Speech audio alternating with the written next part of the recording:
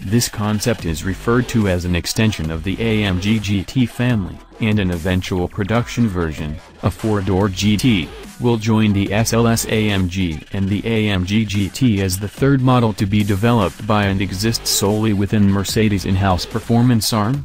Indeed, the GT concept is said to give a sneak preview of the exterior design coming to the series production model.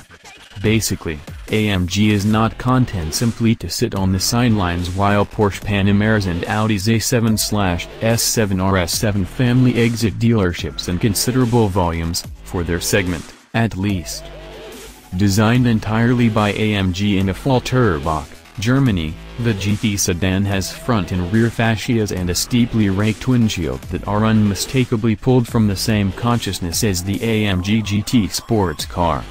The grille's vertical ribs, here painted red on the sides, side gills, and slim headlamps are all current AMG design cues. Shutters in the grille and side air intakes, a large carbon fiber diffuser, and centrally mounted exhaust outlets serve as functional nods to the devilish Mercedes AMG GTR. A largish liftgate and a usable luggage area add practicality.